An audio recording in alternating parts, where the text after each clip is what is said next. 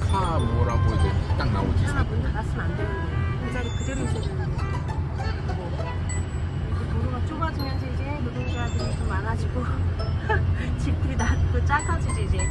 차가 없어지면서 자전거가 붙어더라고. 자전거 모터 많지. 오토바이 이거 봐. 아니 여기는 가슴이 아파. 이 아줌마 아저씨 어떻게 장사해. 너무 힘들게. 근데 어떻게 다 오토바이 다 오토바이. 우와 저기 와 저기도 여기도 다 오토바이야. 다 없어요. 너무 뒤네. 이거는 오토바이 두 대를 줬다고? 회전교차로에서 첫 번째 오토바이 두 대로 뒤 바퀴 쭉 두 개를 했고 저도 처음 봤다 저거. 새로운 경험이다. 딱 왕처럼 앉아 계셔. 여왕님은 여보 봐봐 다 타고 다녀 여기.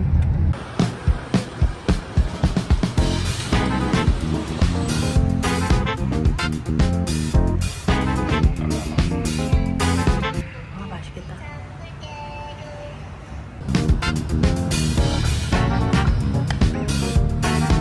안 먹어봐도 맛있다. 제대로. 실력자. 숨은 실력자 진짜. 몰라서 못 먹어. 간을 기가 막혀요. 아 맛있어 진짜 최고야. 많이 좋은 것 같다. 진짜 맛있어. 그래도 새우 숲에다 생선 해물. 아 맛있다. 20분 걸려서 올만하다. 문 켜져 있는 주방에서 핸드폰 엄마야 중식도로 칼을 고기를 싹싹 썰고 있어요. 촉감 보여. 요즘 막 손님 한 분 사간다. 처음 봤다. 밥 먹으면서 손님 사가는 거. 너무 안패 아저씨 보통 아니야. 나 진짜 최고야. 너무 안타까워. 이거 홍보 좀 해줘야 돼. 중식에서 최고야. 잘 쓰는 사람, 칼을 잘 두르는 사람 이렇게 나오는데 이 아저씨 질이 진짜 부분이 이 정도밖에 안 돼. 우리 집에서 보면 자생인데 중국 야채. 볶음 다 먹어서 거덜났어. 너무 맛있지. 메리다에서 우리는 최고라고 치는데 우리도 입맛이 깐깐하기로 하면은 보통 깐깐한 게 아닌데 사람들이 몰라주네. 비싸겠다. 매번 먹을 때마다 처음 나옵니다. 보면은 담백한데 안 싱거운 거죠. 이렇게 파는 건데. 손 닦고 집에.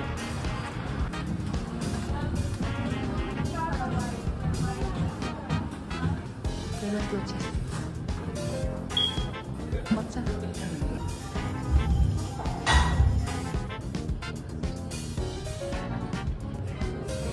깜짝 놀랐지? 되게 맛있지? 되게 달콤해. 칵테일 같으면서 달콤한데 막걸리 딱.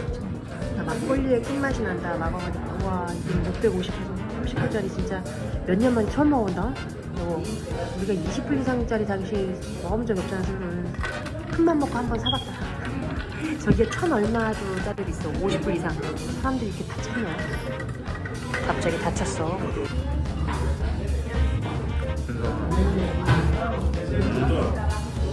여기서 이 정도 퀄리티 좋은 거랑 이게 오마카세 220불 380? 140, 150 정도.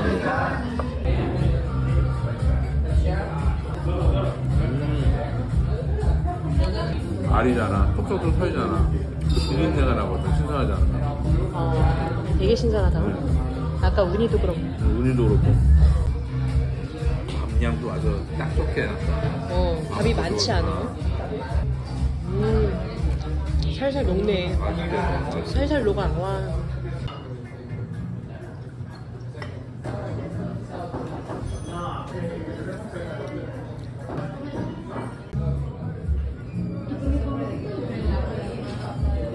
무서워. 마지막 만개. 무슨 만개요? 후토마키 이게 이거는 뭐 가성비.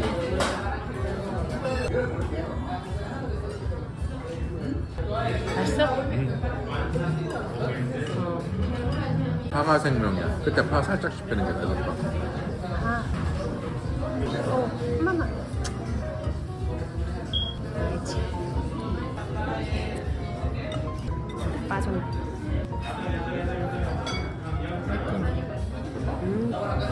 향이 달구나.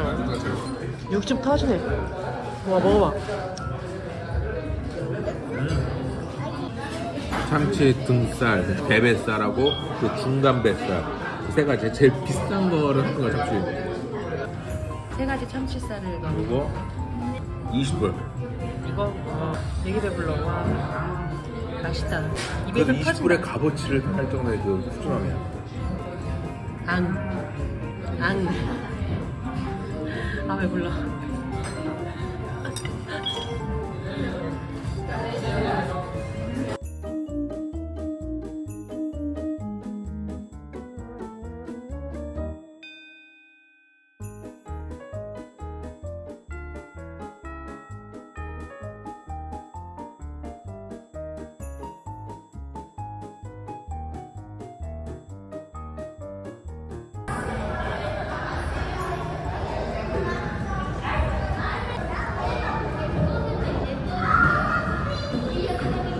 안녕하세요 여러분. 여기는 메리다에서 이태리 음식점 중에 최고 평점을 받은 곳인데 한번 들어가 보겠습니다. 쿠시나 유레카예요.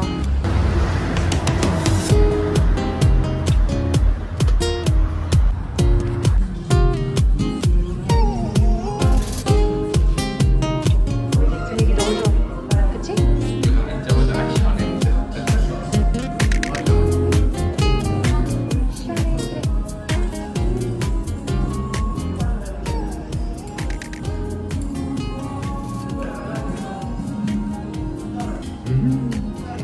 치즈 안 시켰으면 어떡해. 오 이거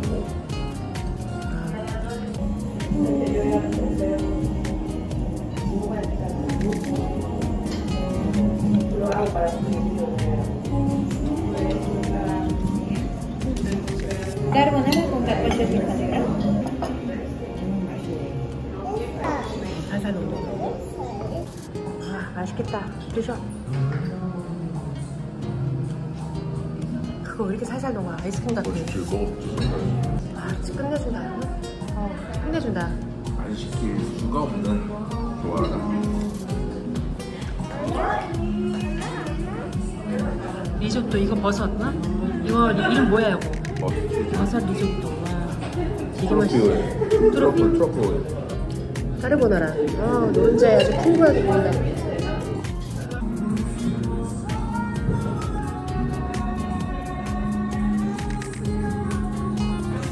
뜨거. 바로 해서 뜨겁네. 아 장난 아니네. 아우 짭짤한 게. 아 진짜 맛있네. 입에서 팡팡 터지고. 아 맛있다. 지금 오길 잘했다. 아 오길 잘했다. 맛있어. 만족도 100%. 역시 평가가 최고 점수 받을 만하다. 서비스도 되게 잘해.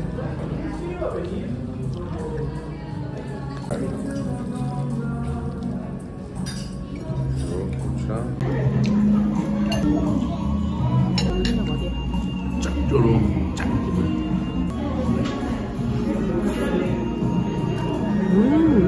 맛있지? 베이컨 향이 이렇게 다 녹아있냐? 치즈의 풍미가 장난 아니에요. 같은데 맛있다. 맛있네. 정신이 없어. 쫀득하니. 짭짤하긴 한데 되게 맛있네. 감칠맛이 끝내준다.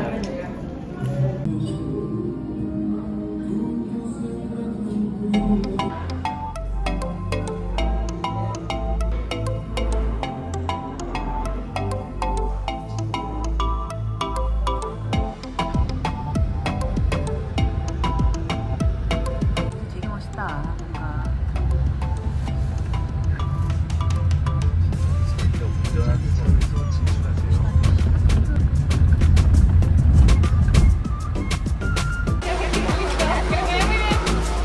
30분에 5불, 100페소, 1시간에 150페소. 그리고 오늘 주말이라 그런가 이렇게 행사 준비를 해요. 우와, 너무 신나. 오늘 토요일 저녁인데, 우와.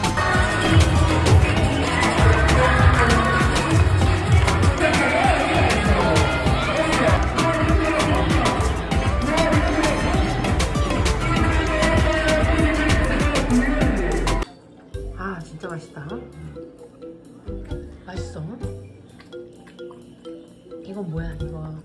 삼겹살 먹고 새우. 해산물 돼지고기랑 무. 아 되게 맛있다. 진짜 이거 얼마야? 이거 세 그릇 싸지? 700.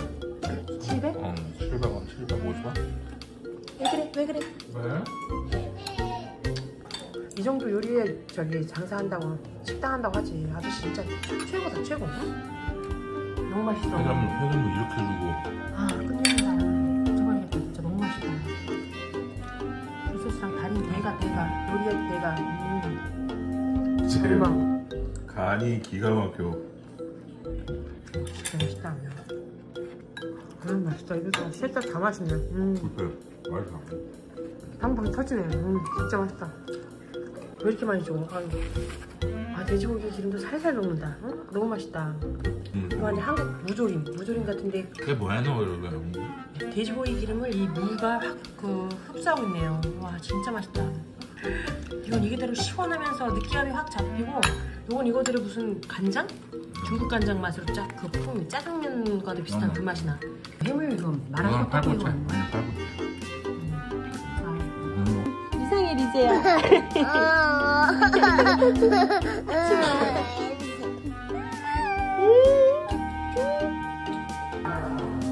요거 칸쿤이랑 오너가 갔다고? 레스토랑한테 어떻게 알았어? 지금 꿀꿀했어. 먹으러 가자. 배고파. 한식부터였네. 위에 바도 있고 막 이렇게 다 돼 있어. 막 다른 식당들도. 분위기 되게 루프탑. 맛있겠네. 더운데. 그래. 이거 메리다 전경거 끝내주네. 끝내주네. 이게 뭔데? 소주 맞춘 줄 알았지. 색깔이.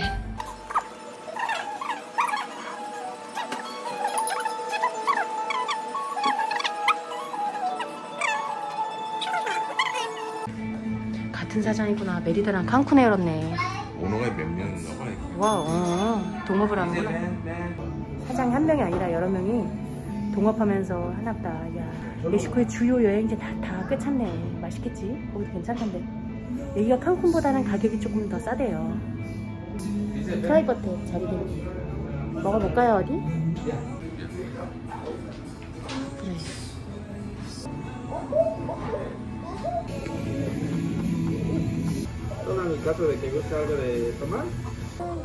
애기 숟가락 그릇을 주네. 아이고 서비스가 이런 데도 처음이다. 아 예뻐. 생면 맛있다. 맛있어? 이제야 맛있지? 알록달록이야. 맛있지? 이거 줄게. 아이고 잘 먹어. 일식 라면 좋아해 우리 딸. 아이고 예뻐. 너무 좋아해.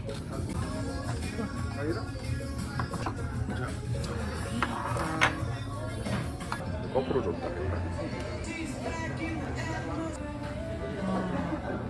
이거 뭐 팬케이크 디저트네. 귀여워. 정식? 무슨 뭐라고? 정식 테이쇼코. 한참 맛깔져. 이거 뭐야 이거? 오뎅이야? 새우튀김? 이건 뭐또 튀김을 줬네? 이거 뭐야? 뭐가 이렇게 같이 튀겨서 아주 그냥 뜨끈뜨끈하다. 맛있겠네. 자기 것도 뭐 괜찮다. 맛있겠다. 다 괜찮다. 맛있겠다. 고소해. 맛있어. 군침 돈다. 내 거. 이거 뭐야? 밥은 밑에 깔렸나? 우리 딸내미도 좋아해. 아이고 맛있어. 이 국물도 그냥 예술. 완전 돈가스 뭐 국물 육수 맛. 깊은 고기 맛. 맛있다. 간장을 뿌려서.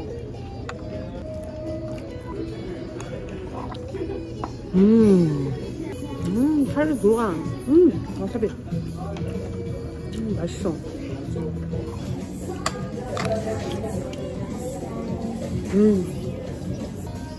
맛있어.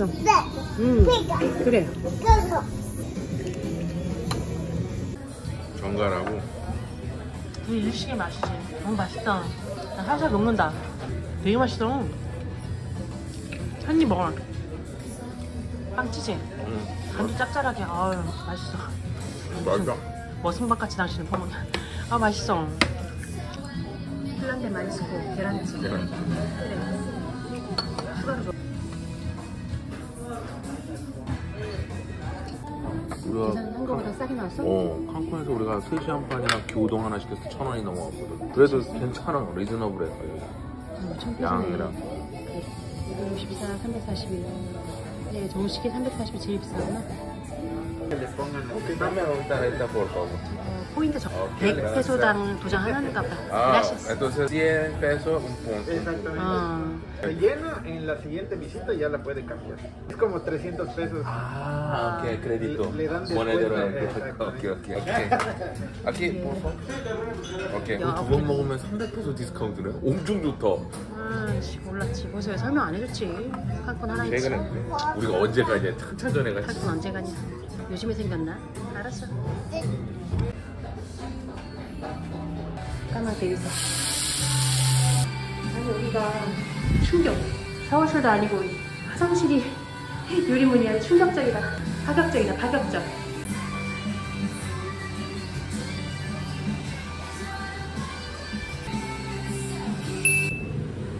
Ya, sería todo. 깐토니스 치나? 까바사. 저 호박을 까바사라고 하나봐요.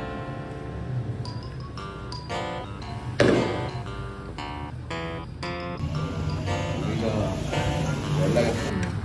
한연의 시원한 먹어봐야지. 와.